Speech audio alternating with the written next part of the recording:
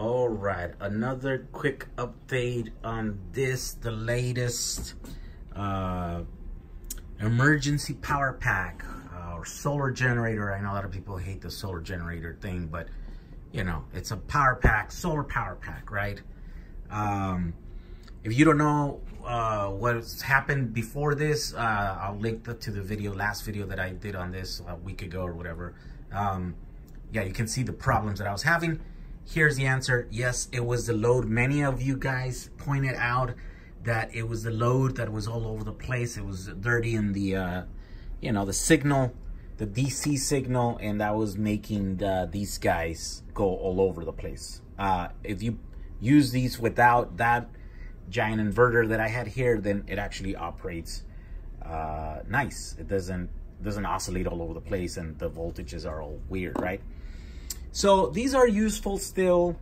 I don't know if I'm gonna use them yet. I still haven't made up my mind, but here's the new challenge. The new challenge is that, well, I wanna make this simple to make and easy to build, and also cheap, right? Affordable. So this is right here. This is a 20 amp hour battery pack, right? So it's about 500 watt hours, so about half a kilowatt hour. Here is, okay, this is a counter. It was 0, and then I charged it all the way up, so then it was 20 amp hours, right? Or 20,000 milliamp hours. And then it's been discharging. So it should have been, what, 73, let me see. Does that make even sense? I don't know if that makes sense anymore. I think it lost, so it's 7,000. I think it was got disconnected, so it's no longer keeping track. Anyways, it's losing a bunch of, what I was trying to show you here is that it's losing a bunch of energy just sitting here. And the reason why it's losing energy is, of course, because, well, one, this thing is on, right? But this is after this meter right here, so it's not even recording that, right? But you know, the cells are in like 4 days, they're, you know, they're at nominal here. So here's what I'm gonna do. Here is the inverter that I want to use, and the reason I chose this is because it's cheap, right? It's like 30 bucks. And it works on 12 volts and it works on 24 volts. So this is a 24 volt battery, so it's good. And it has 4 USBs already here, which are really, really useful for most people, right? Like if you want, in an emergency situation, you know, what do you want? You need mostly like lights, and you need, you know, communication. So that means charging your laptop or charging your phone and stuff like that, right? And so these work for all of that, you know. And then, you know, for the light or for any other little thing up to 300 watts here, this one, you can use the AC. And the AC is separate. You just turn it on here, and then it gives you AC, or you turn it off, and it's only the DC side here, right? It's great. It's small, it's cheap.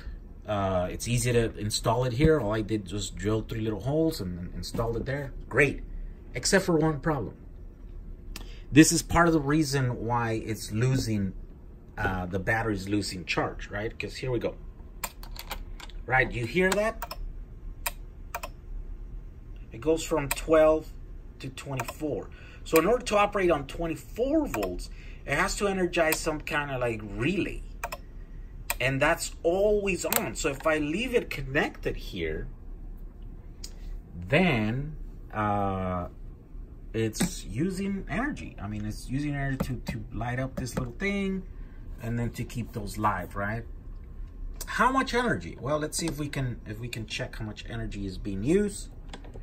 Right. Here we go. Let's take this guy. Ah, man, I can't believe I did that. Okay. Okay. Really? Come on, man. So I think what I have to do is turn this guy on. I turned the, oh, I don't think that's working. Okay, here we go. Here we go. So I just turned on the inverter, and it's using 0.33 amps, right? Which equals about 8 watts. You know, and 8 watts, I mean, that's not a lot, right? For being on idle or whatever. But when you turn on the, I just turned off the inverter. Look at that. Okay, so then just to have the USB on, then that's 1.0 amps, right? So about 3 watts. It's showing 2, 3. It's, you know, going back and forth or whatever.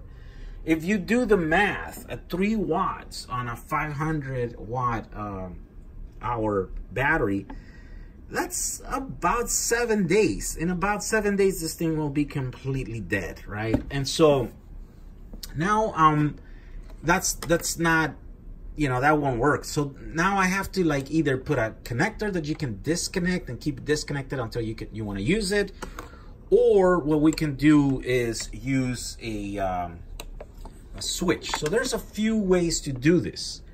I want to install a voltage meter in here so that you know where the voltage is at. I don't like not knowing where it's at, right? And then I thought maybe I can just put a switch, right? You put a switch here and you put it on thing, and then it just disconnects this.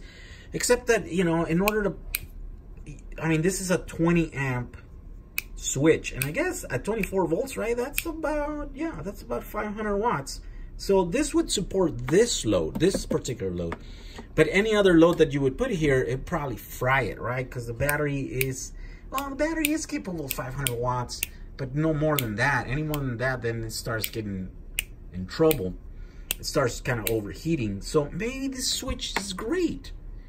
I don't know. So I was thinking that maybe this thing is not the greatest because it uses energy and you have to disconnect it. And then I thought maybe we just need to put a you know, these guys in here, right? Because you can get some of these and then put them on the box itself. You don't have to adjust this. And if you want an inverter, then you can put it on later, like an external inverter, instead of having one that's attached here. But the problem with these is that they're too deep, and we don't have that kind of room right here, as you guys can see. And so, you know, these are great because these are short and they won't add. So what I'm thinking is maybe I'm going to use one of these blocks, right? These are, you know, made for 12 volts to, and it also supports 24. So if I cut that, I can then, you know, put it in here, and then I can put that on top, you know, like glue it on top of the box there, and then you have your, you know, your USBs that you need, and hopefully that won't use as much power as that other thing, you know, at idle. So yeah, what do you guys think? Do you have any suggestions? Have you guys ever seen a small inverter that I can put in here? I thought this was great, but this is literally the first one that I saw on Amazon, and I ordered it.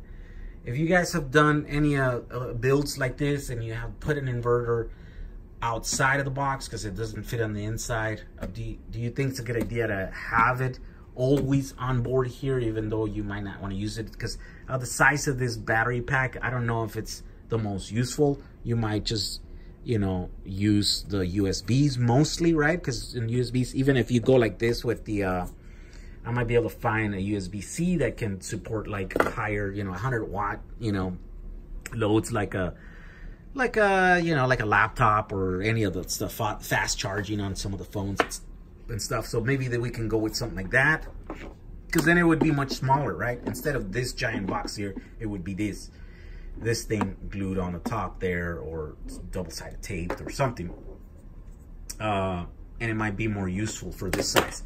So of course this is, remember, this is a small 0.5 kilowatt box that is for emergency, right? So mostly lights, communication, and that's what this is designed for, right? And if we can keep, you know, all that stuff outside, you know, but mostly that's why I want to keep it kind of sealed. I know this was not sealed. Did it come with a little thing? Yeah, maybe this is not the best. And I thought it did come with like a little thing that you can put on there and seal it. And maybe I just didn't put it on. But that's the one that you would use to, you know, charge the solar panels, or you can charge using just a little, you know, power supply like this. Anyways, this is just a little update. Post it in the comments if you have any suggestions as to what other product I should use instead of this one that maybe doesn't use a lot of power, or maybe has a switch that turns the entire thing off and it doesn't drain my battery. But anyways, I'm getting really close to finishing this one. I just want to get it right this time, because I know a lot of the old other products that I've done in the past, you know, I've gotten it, you know, maybe not perfect, and I wish I could change and, you know, mess around more with the components and, you know, test it a little bit more. So this time I'm just kind of taking my time, but I do want to release this because it's timely right now, right? A lot of people are looking for these things to build. And by the way, these are gonna be available now already put together like this, so this is gonna be really easy to put together,